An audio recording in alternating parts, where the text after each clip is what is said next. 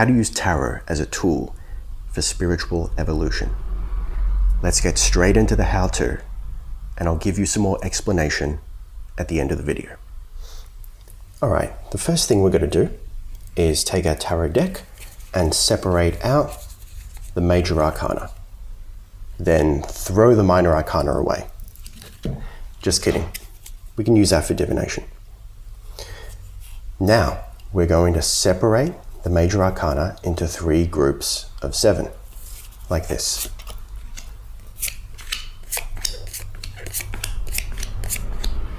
Mind.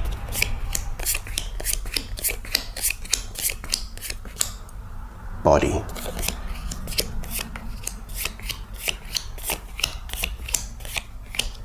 Spirit.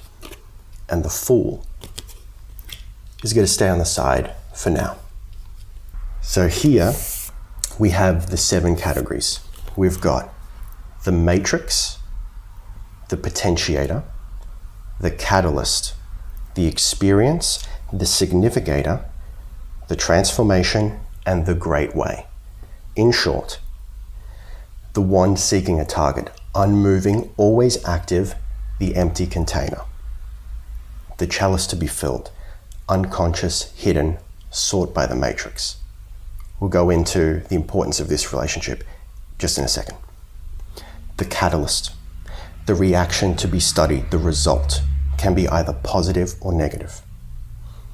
Experience, the lesson to be learned, being conscious of and learning from catalyst. Significator, the choice to be made, the witness. Choose the meaning of the lesson. Transformation, the gold that's been transmuted, evolution, the understanding that comes from the work. And lastly, the path to be walked, the open door, unmanifest becomes manifest. So the goal here is to use the archetypes within the tarot to draw parallels to our own experiences, either on a daily basis, over the span of months, years, or even your entire life. Let's begin with the magician. Number 1.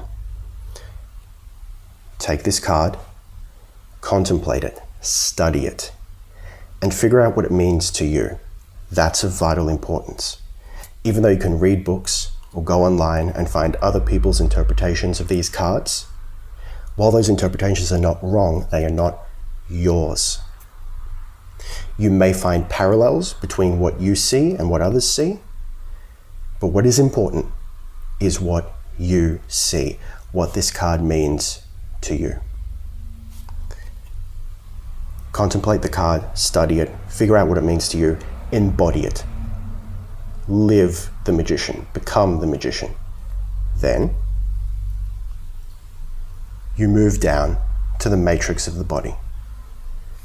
Take this card, study it, embody it, then move on to the matrix of the spirit. Same thing, study, embody, move on to the potentiator of the mind. And you work through it in this manner, from top to bottom, mind, body, spirit. Now, a quick note on body, because I personally struggled with this a little bit. What does body mean? Does it mean literally the physical body?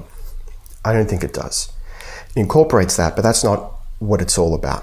What I believe body refers to is the ego, the matrix of ego, potentiator of ego, so on and so forth. You'll notice the Fool is still on the side. We're going to come to that now. So once you've gone through all the archetypes from top to bottom, all the way to the end, and this can take some time. It can take months, it can take years. Don't worry about how long it's going to take. Maybe it'll be quick for you, maybe it won't. Enjoy the journey. Once you've done that, then you've got to start again. But this time, you're going to work in pairs. Now, we're going to take the matrix of the mind and the potentiator of the mind. and we're going to study them as a pair, study their relationship. I'm going to share my interpretation of these two cards, but I urge you to find your own.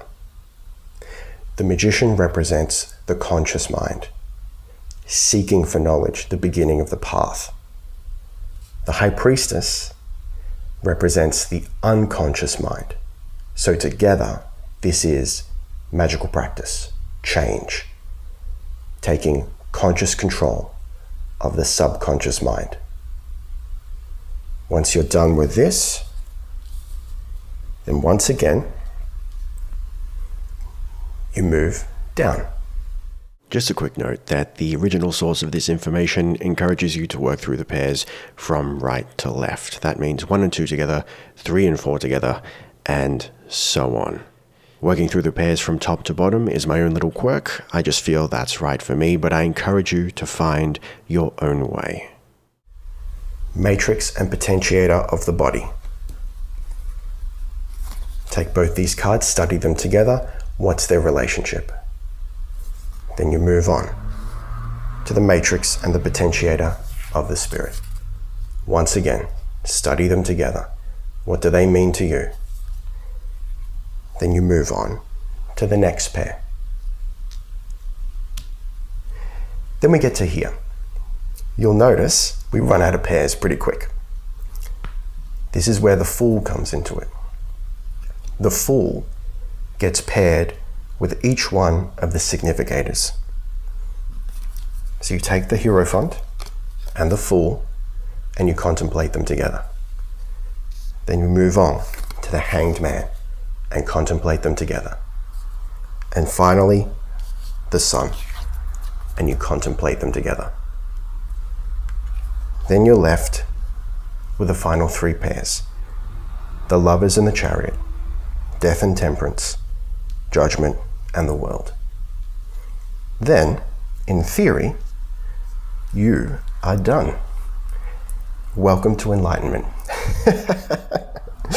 In truth, this may take an entire lifetime. You may not complete it in a lifetime. You might have to do it several times. And all those outcomes are perfectly okay. You may even find that you get partway through and you have to start again. I personally feel that there have been 2 previous instances in my life where I've made my way up to the Hermit, then I got scared and I sabotaged myself and started again. But that's my journey to figure out.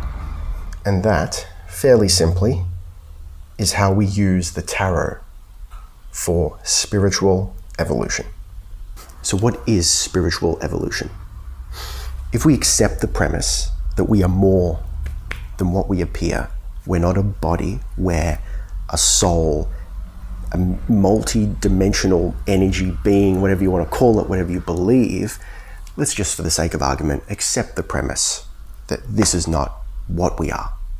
Spiritual evolution is about learning our lessons here in the physical illusion so that we can work towards moving on to the next stage of our existence, so that we can stop reincarnating over and over again. We have a lot more work to do than what it appears from this existence. Let's take a step back and let's just speak physically for the moment. Let's say that you don't believe in any of that crap. You're a body, this is you. Then this stuff is still useful. We're talking about archetypes here. We're talking about the building blocks of our psyche. I'm going to talk about this more in the future. I've ordered some books by Carl Jung who goes into his own version of archetypes, and I'd really, really love to compare this with what he was talking about. So even if you don't believe that we're going to move on to another existence after this life, this stuff is still useful for working through your shit. It gives you a guide, a vague step-by-step process for delving into what's in here. You could look at it as a tool for self-analysis. Okay, where have I gotten this information? Primarily from the Ra contact, teaching the law of one. If you've watched my previous videos, if you've seen my shorts, you know I love this thing. I remind you not to take it as gospel, take what resonates and leave what doesn't, and that's what I've done.